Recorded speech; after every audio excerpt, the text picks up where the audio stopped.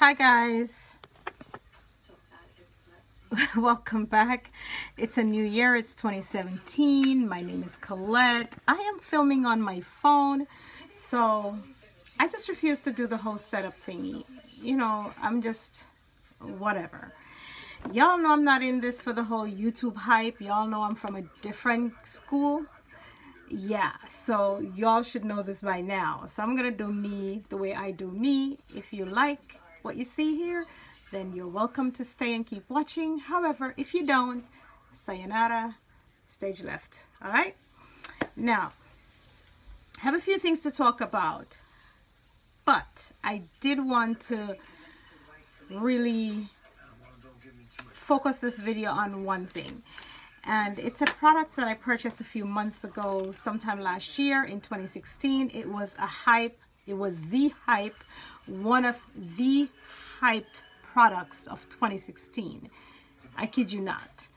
And myself and most of us on YouTube land, we wanted to get in there and get it because it was a collab by another YouTuber and Tarte Cosmetics. So without further ado, I'm going to show you the palette I'm talking about. Some of y'all might not like this video, but I don't really give a damn. Okay? So here goes. I use this palette. This is the Graveyard Girl palette. I love the packaging. I like the alligator with wings. I pretty much like the palette aesthetically. And excuse my two broken nails, whatever. But I like it so far. Visually, aesthetically, it's pleasing. It's a cardboard feel. The golden trim, beautiful. When you open the palette, there is a quote here and a nice big mirror. And you get a brush with the palette. Someone is texting me and I'm not going to answer right now. But you do get a brush with the palette that looks like this. It's just a shader brush to apply your eyeshadow. And some beautiful colors in the palette. See that? This is reminiscent of Tarte's palettes lately. This golden shiny thing. Oh, it's pretty. Now, there are some great colors in the palette. However, nicely pigmented. But I find fault with this palette. Reason being, sippy sippy. Nice idea. We can see it has those golden sparkles in it. It's just very pretty. But let me tell you something. Fallout Central, hello. Earth to Fallout Central. I thought this was back in the day Urban Decay nonsense. When Urban Decay was making those shadows that had this ton of glitter fallout.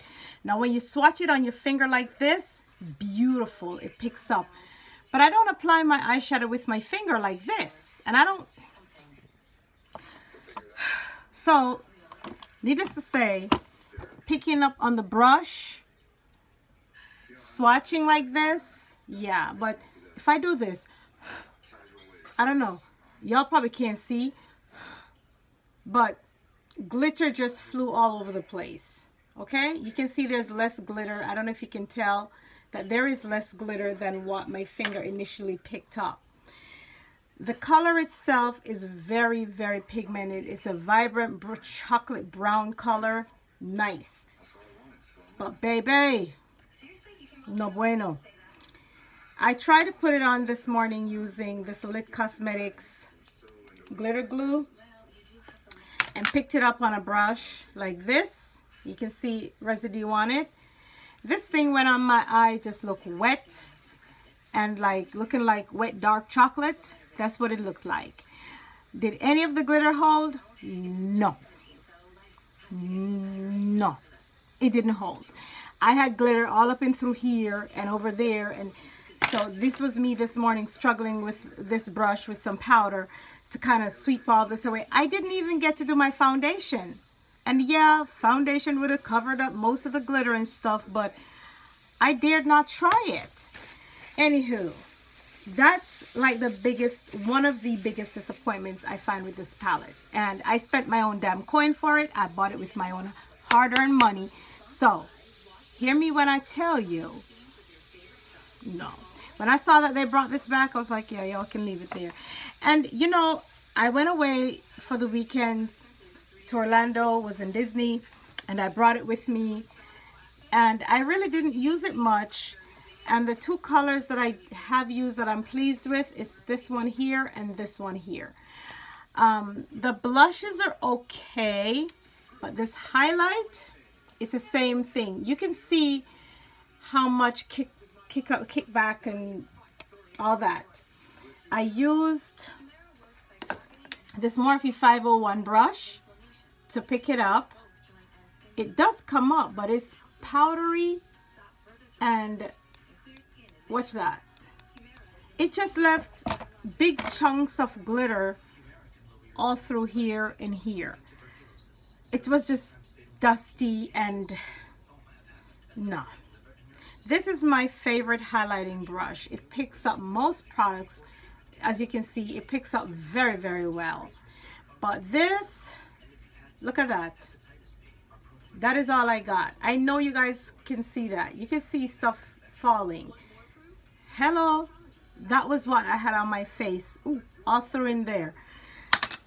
So I do have a problem with the highlighter not being smooth and blendable, but chunky and glittery.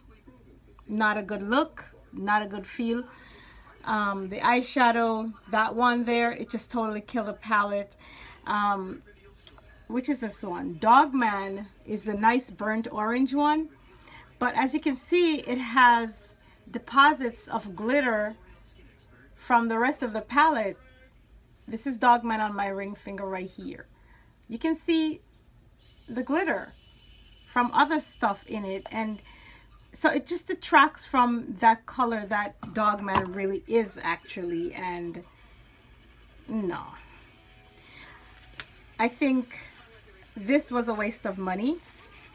And if I'd seen a review that mentioned all of this fallout and the dustiness of the highlighter, I would have said hell to the no, and I would have passed it and kept my money.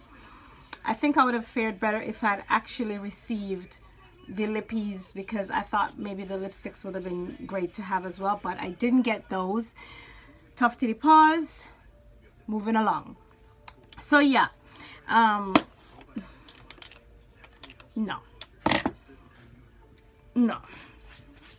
I did it to support, you know, Bunny and her thing, but I think Tarte could have done a way better job with Sippy Sippy and Gator. What's the highlighter called? Gator Wings. They could have done a much better job with those two things in the palette. Everything else is meh. It's okay. Nothing to squeal about, really. If you're an avid makeup collector, makeup owner, makeup enthusiast, if you want to buy it just to support her, fine. Be at it. Have at it. But if you're going to buy it because you're new to makeup and you think, oh, this is... No. Alright, that's it. I'm done with this.